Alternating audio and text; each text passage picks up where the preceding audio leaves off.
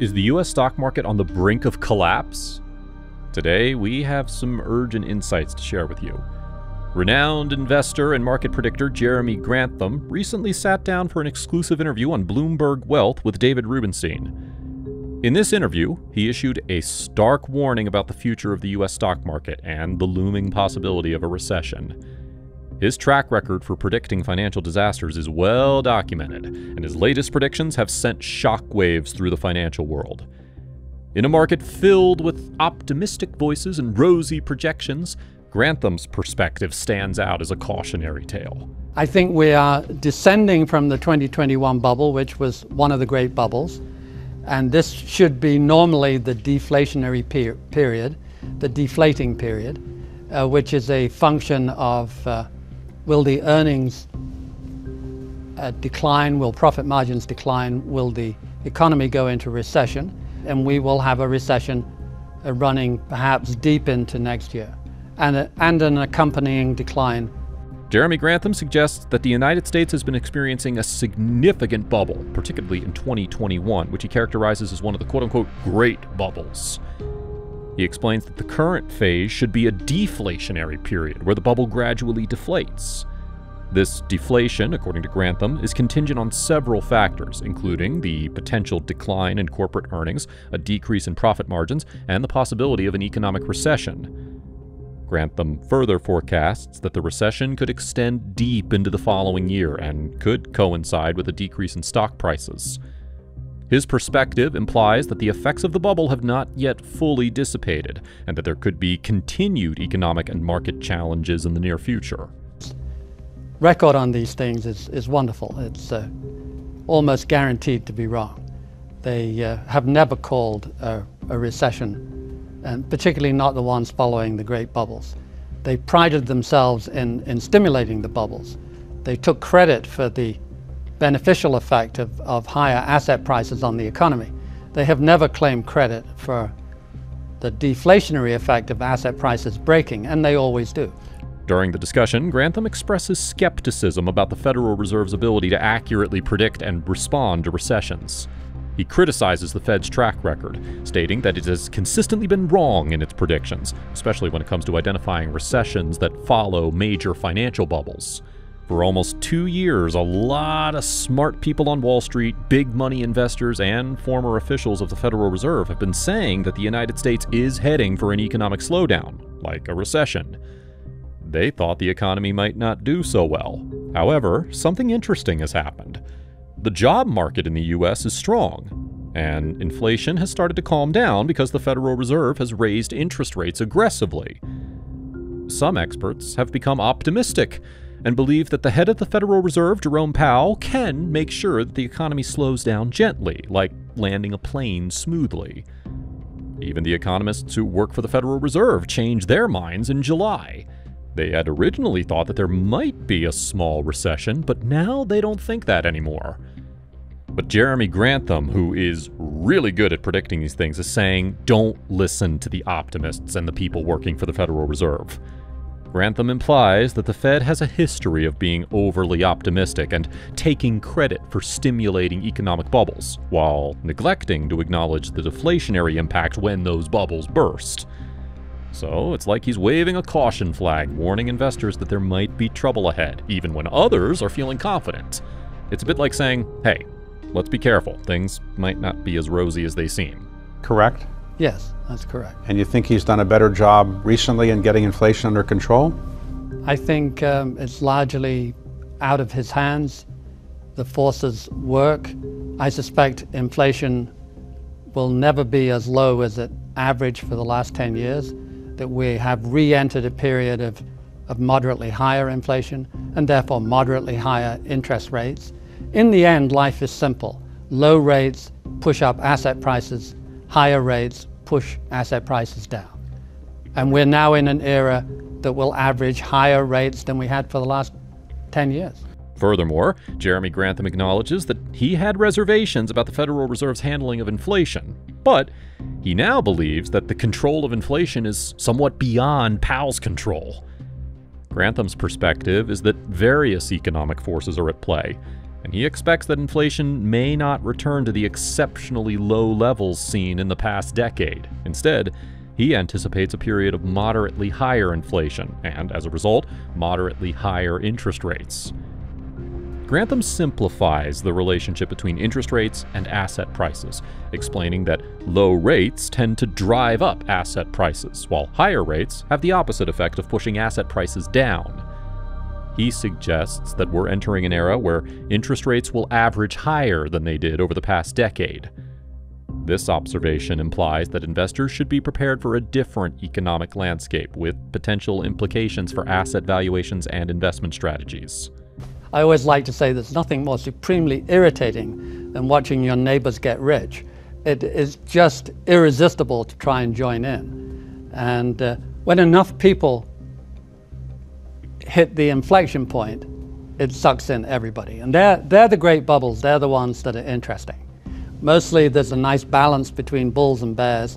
And once in a blue moon, every 20 years or so, you'll hit an inflection point where enough people become bullish that people stop thinking about fundamentals. Jeremy Grantham's response to the question about why humans cannot resist participating in bubbles highlights the powerful role of human psychology and social dynamics. He explains that the desire to be part of a bubble is often driven by FOMO, also known as the fear of missing out. When people see others around them profiting and getting rich in a bubble, it becomes supremely irritating, and they feel compelled to join in to avoid being left out. Grantham also touches upon the concept of inflection points, which are critical moments in a bubble's development when a significant number of people become bullish and stop thinking about fundamental factors. These inflection points, which occur relatively rarely, are when bubbles truly take off and become the most captivating. Normally, there's a balance between bullish and bearish sentiment in financial markets, but during these inflection points, bullish sentiment overwhelms rationality. Understanding these psychological dynamics is crucial for prudent investing and risk management.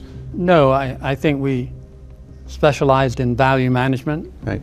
and beating the benchmark. Dick Mayo and I happily won the first 9 years in a row, which is a good way to start a firm at GMO, doing US traditional stock picking value, and we won by an average of 8 points a year. Well, that produced a lot more money coming in, I assume. That took care of our problems for a long time. But when did you become so well known for predicting bubbles or thinking that the markets were out of kilter sometimes? Was that because of your writings or because of your stock picking or your public speeches? I started writing quarterly letters in '98, and '98, '99, of course, was a glorious bubble. And it just went up and up and up and up, and we fought the bubble all the way. So we were horrifically too early. That was a brutal 2 years, and the earnings were rising as well. So the market made a magnificent move from its all-time high in early '98, went straight up until March of 2000. And our clients did not approve of us being early, and to a very considerable degree fired it. Grantham explains that his reputation for predicting bubbles and recognizing when markets are quote-unquote out of kilter grew in part due to his writings, particularly his quarterly letters. He points to the late 1990s as a significant period when he began these letters, coinciding with the infamous dot-com bubble of 1999. During this bubble, when the markets experienced an extraordinary rise, Grantham and his team took a contrarian stance, recognizing the unsustainable nature of the market euphoria. However, their caution proved to be too early, leading to a challenging 2-year period as the bubble continued to inflate. Grantham acknowledges that during this time, earnings were also on the rise, contributing to the market's remarkable ascent. Despite their early warnings, the market kept climbing until March of 2000. Unfortunately, their contrarian approach led some clients to disapprove of their strategy, and as a result, they faced significant client departures. This response highlights the challenges of contrarian investing and the difficulty of accurately timing market corrections, even when the fundamentals may seem out of balance. Grantham's writings and willingness to take a stand against market exuberance played a role in establishing his reputation as a bubble predictor, even though the timing didn't always align with market realities. Not a single solitary person who fired us came back for the same product that they fired us for. Personnel changed, they inadvertently came back years later, but no one came back. We didn't lose money in 2000, we didn't lose money in 2001, and we did not, by the skin of our teeth, lose money in 2002. So by the time the S&P was down 50%, we had had 3 up years. Grantham reveals that despite their contrarian stance during the dot-com bubble and the subsequent fallout, none of the clients who had pulled their investments during that period returned seeking the same product. Grantham notes that it was primarily due to personnel changes within the client organizations that some of them inadvertently returned years later. However, none of the clients who had exited the firm during that challenging time came back for the same investment strategy they had previously rejected. Importantly, Grantham's firm managed to navigate the challenging market conditions of 2000, 2001, and 2002 without incurring losses. In fact, they achieved positive returns during those years. By the time the S&P 500 had declined by 50%, Grantham's firm had already achieved 3 consecutive years of positive performance. This track record likely contributed to the firm's ability to attract and retain assets.